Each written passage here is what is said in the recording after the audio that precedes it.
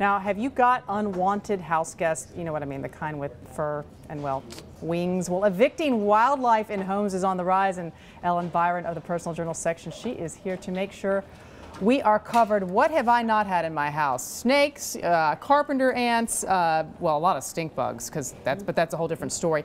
The most common intruders, though, that people are seeing are what? Well, mice and rats, Yes. top most pest professionals list. Raccoons are big, squirrels, birds, bats. There's a big variety that's coming indoors. Do researchers have any sense why this problem is on the rise, Ellen? Well, some say it's actually because of some success with environmental programs.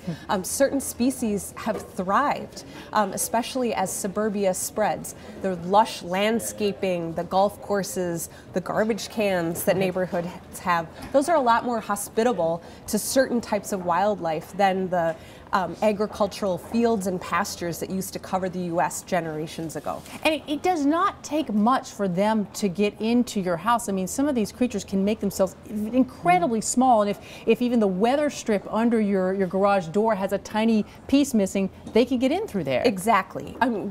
I learned that mice need an opening the size of a dime. Yeah. A rat needs an opening the size of a nickel or quarter just to get in. And so it takes a lot of proactive strategies by homeowners to make sure their home is secure. It's not a matter of the age of your home or the cleanliness. And let's talk about some of those strategies. I mean, one thing I've always been told by pest management experts is that don't have a natural gateway for the animals to sort of walk into your house, so trim back some of the branches around your home. What other things do you hear from them? Well, another exterminator I talked to in New England said avoid vines like ivy growing up the side of the beautiful ivy that people love to coax up the house. He calls them highways for animals. Another thing is turn off all the lights on a sunny day, look in your garage or dark basement, check for any flashes of sunlight, because if you can see sunlight, probably an animal can get in.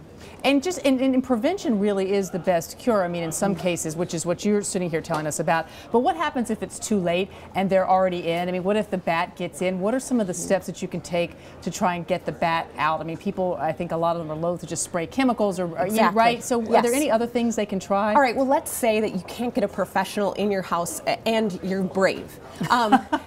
Usually they suggest that if any animal gets in your house, keep your household pets away. That'll only make the invader more anxious, and try to isolate them into one room.